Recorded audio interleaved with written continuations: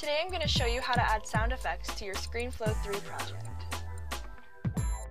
So this is one of Marty's videos that has already been edited, but what I want to do is add a sound effect for this transition.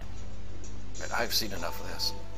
Okay, so I think it might be a little bit more interesting. So first things first, I need to track down a sound effect that I like. GarageBand comes with many different sound effects, and you can also find quite a few of them on YouTube. But what I'm going to use is a website that I really like, and it's called the Free Sound Project, or freesound.org. So I'm just going to go to search and type in record scratch. So you can preview your results right here, or you can click on the title and view all the details.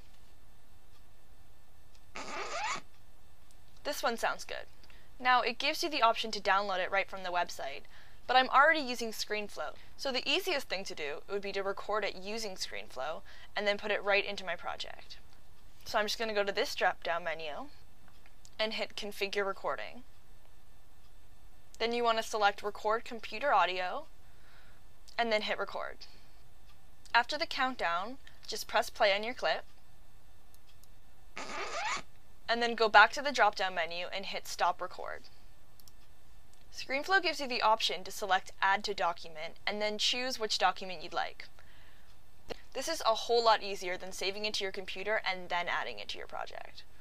So now that I have my sound effect in my timeline, the next thing I need to do is right-click on my clip and select Detach Audio.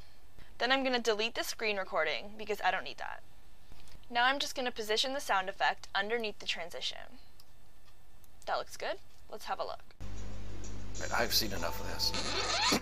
Okay, so Perfect. Adding sound effects can make your video appear more professional, or they can be used to simply add humor or interest. And luckily, Screenflow makes recording and adding sound effects extremely easy. So that's all for today. To learn more about Screenflow 3, check out the links below.